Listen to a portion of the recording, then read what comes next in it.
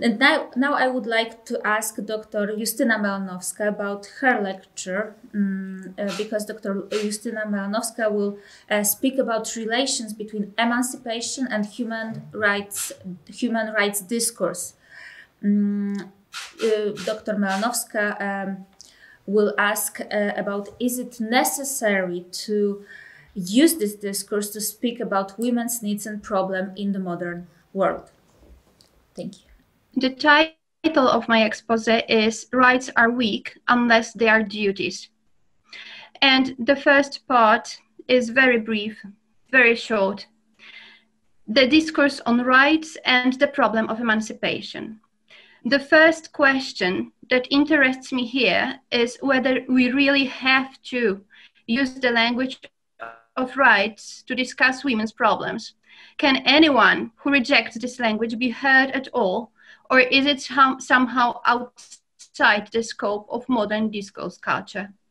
We know that the notion of the barbarian at its historical core implied someone excluded from the Greek language community, someone who does not belong to the ecumene, the common word.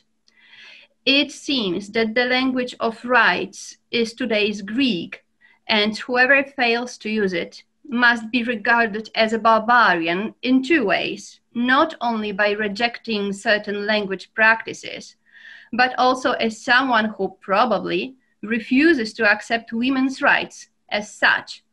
So my first conclusion is that the question must be asked today about the possibility of emancipation from the emancipation. So the emancipation, the right to refuse the acquisition and extension of the rights. Look at us women here. What we are trying to do here and now, sitting in our rooms, is to carry out a kind of conquest of the language of rights, which is today tied to the liberal problem of negative freedom. But as some of us are conservative, we are obliged to respect the reality. So being respectful towards reality, let's talk about rights. And here, part 2 of my expose starts. I will be speaking about the sources of rights. There are two strong sources for all rights, God and human nature. Interestingly, today I shall not discuss the issue of natural law that comes with it. Interestingly enough, these are precisely the sources that the modern times have rejected. There are also three weak sources of rights, and they are contract, need, and custom. Let us have a look at these. First, rights obtained by means of contract. Anything can be agreed upon. Therefore, everything can turn out to be a right, and everything can turn out to be a violation of someone's rights. Remarkably, rights acquired in this manner do not have to be consensual. Access to power and legislative procedure is sufficient. The process of negotiating rights through a contract is often of a forceful nature, and the discourse of rights is associated with the discourse of struggle, race, class, or gender struggle. Rights must be won by fighting. The losing party must live as if they recognize these rights, although this may involve taking up almost everything they think about human, and even what most humans thought about it for at least 2,000 years. Example here is, of course, same-sex reasons equal of marriages. So here the conclusion would be that rights acquired by contract are often the result of force and influence. Roger Scruton also said that of intimidation and terror. So their basis is weak, and we may be doubtful if they are what they pretend to be, and this is progress in humanism.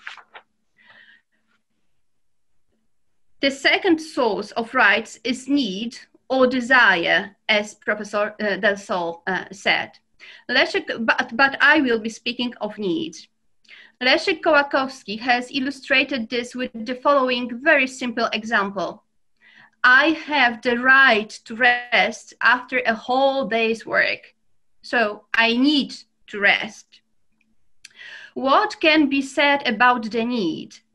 Above all, perhaps, that the need can be justified or not. For example, I have indeed worked hard all day and I am tired, or I have not worked hard at all.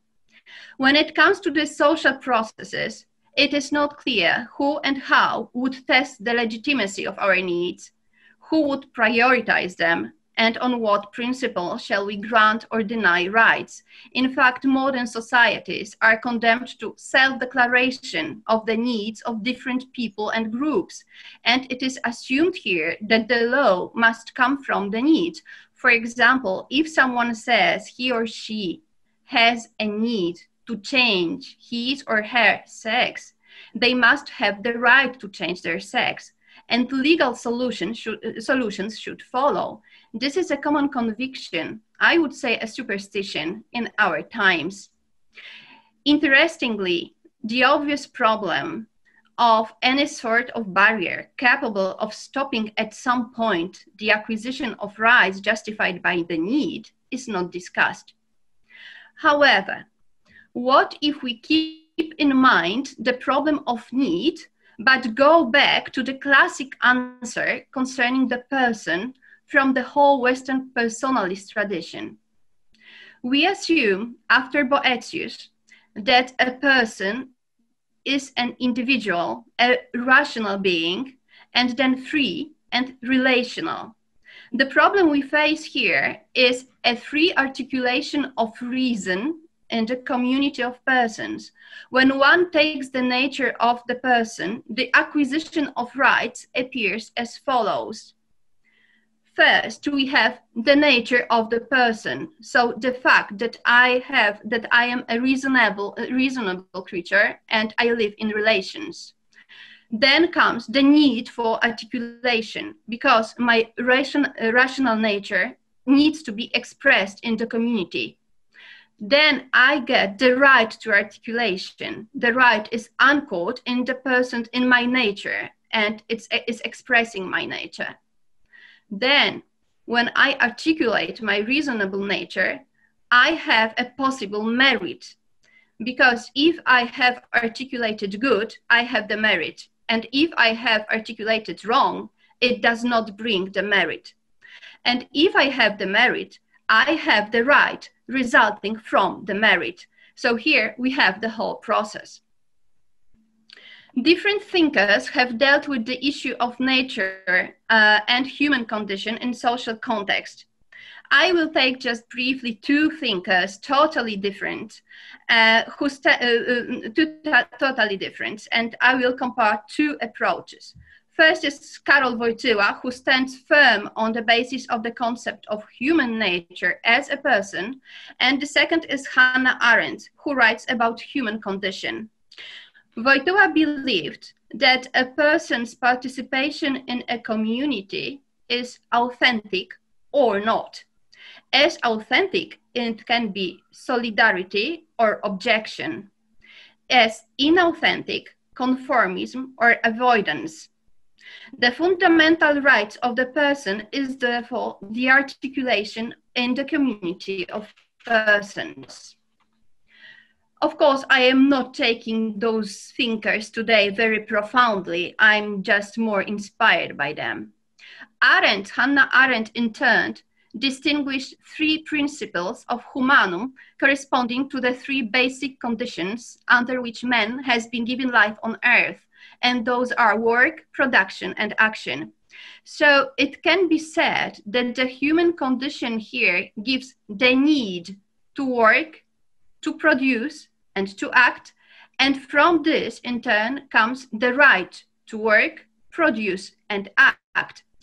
What is interesting here is that we can ask, what are the specific forms of action, work, and production carried out by women? Well, the most obvious answer is that specificity of female action was and is everything related to motherhood. So, conclusion from this part would be, needs can provide a stable basis for the acquisition of rights if they are linked to a concept of a human nature as a person or human condition. And now the third and final source of rights is custom.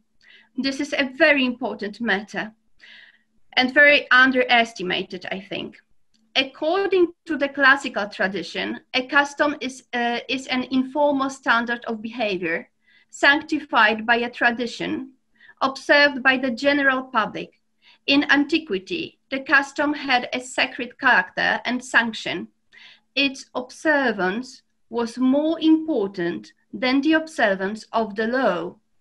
The custom was also considered to be a moral law.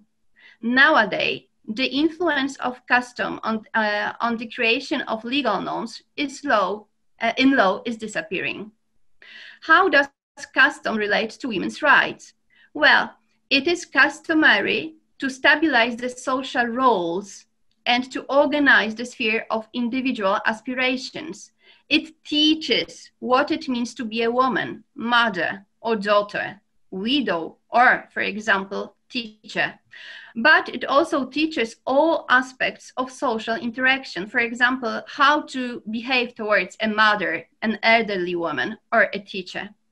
It is a fundamental right of a person who takes a customary social role to live in a community that respects the custom. Therefore, a woman mother has the right to preserve the custom in the community in which she performs her social role. As for specific rights in this area, we can talk about negative and positive rights as for the vector. A negative right would be, for example, freedom from pornography, at least in the public sphere, but also freedom from all kinds of indecent behavior. Positive rights, for example, would be the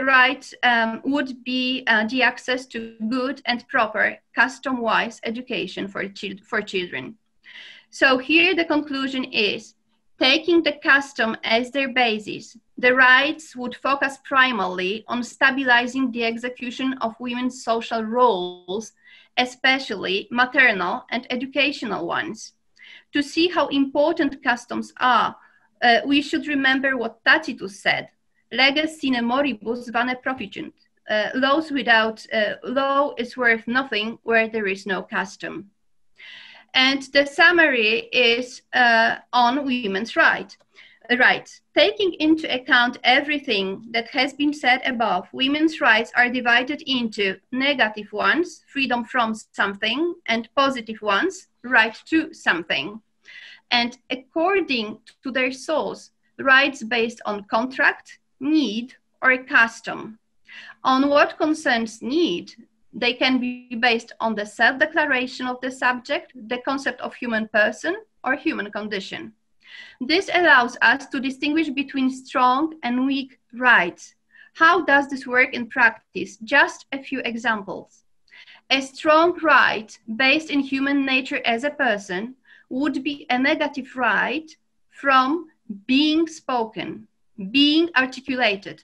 For example, we are now having in Warsaw some initiatives that are known under the slogan Women's Strike. Such initiatives violate the rights of articulation of women who are not represented by the protesters and who are included in the term women. The positive right of articulation established in human nature results, for example, in electoral rights for women.